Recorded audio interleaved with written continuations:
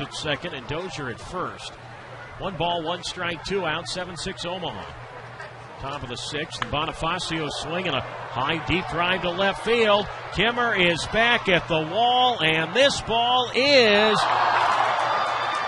off the wall. This will score 3 as Caliste, Fuentes, and Dozier all come in. It's a 2-run double, a wall scraper, and it is now 10-6 Omaha.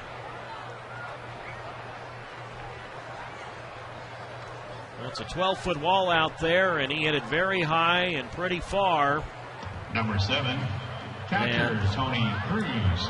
You can add that to the list. This has been just nothing but a list of horrors on this homestand for the Grizzlies. A 2-out bases clearing double by Bonifacio gives them now 4 RBIs tonight.